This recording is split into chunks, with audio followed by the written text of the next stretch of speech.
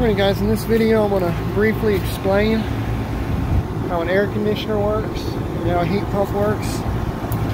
This particular unit's a package unit, meaning everything's outside the house, but the refrigeration process and the way the system works is the same. So on an air conditioner you have two parts, the indoor and the outdoor.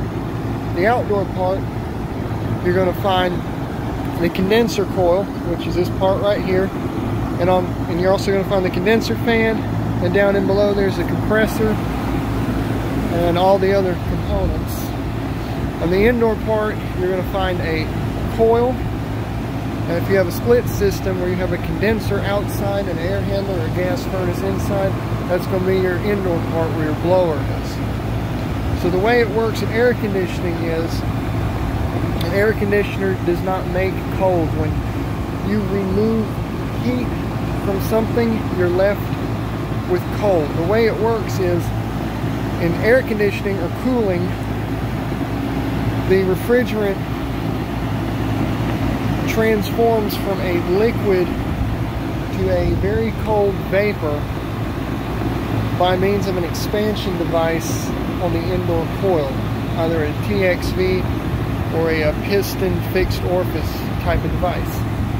When that refrigerant transforms from a liquid to a vapor, it gets cold and the indoor coil becomes cold. Now, when the warm air from the building is pulled through or passes over that coil, the refrigerant absorbs that heat and then transfers it outside to where it's condensed down back into a liquid, and the heat that it absorbed is dumped to the outside. That is why when you walk up to an air conditioner and hold your hand over the fan, it's going to be blowing out warm air, because that's all the heat that it absorbed from the inside. So an air conditioner does not make cold, it simply removes and transfers heat to the outdoors. So the way a heat pump works is, the outside basically becomes your evaporator coil, and the inside becomes your condenser coil. There is heat energy in the outdoor ambient air down to about like 0 degrees, but a traditional air source heat pump like my unit here typically drops out at around 30 degrees. The colder it gets, the less capacity it puts out, or the colder it gets, the less heat energy is in the air. So this becomes the evaporator, and that's where the cold gas is. So it's pulling in this cold air and it's absorbing the heat energy in that cold air, and then it's transferring it to the inside.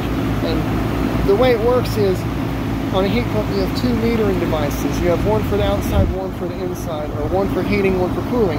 So this vapor or cold gas absorbs the heat, and instead of dumping it to the outside, it dumps it to the inside and warms up that indoor coil.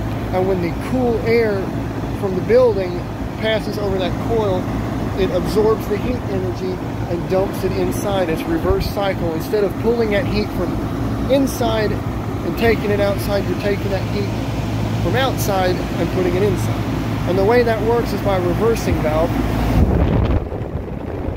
which is that thing right there, which switches the flow of refrigerant.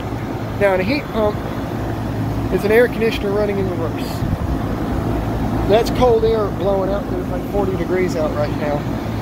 And the reason an air conditioner freezes up is the same way in cooling, that it also removes humidity from the indoor air as a byproduct when in air conditioning mode. That's why you see condensation dripping out of a condensate line on a warm summer's day.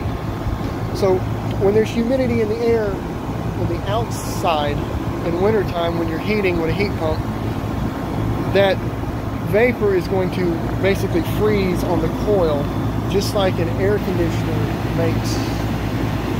takes out humidity from the air on the inside. So the reason that coil freezes up is because this cold, moist air is hitting that coil and that coil's cold, so that it's basically frosting up and freezing up like an air conditioner would when you don't have enough refrigerant in the system or you have other problems. So this comes into play with the defrost cycle. Now, a defrost cycle, you may notice the condenser fan shuts off, heat starts radiating out of the top, and ice starts melting, or the frost starts melting on the outdoor coil. It's an air conditioner then. Yes, it switches to air conditioning mode. It's pulling heat from the outside, and instead of running like this and dumping it to the outside, that fan shuts off, this coil gets really hot and it melts that frost.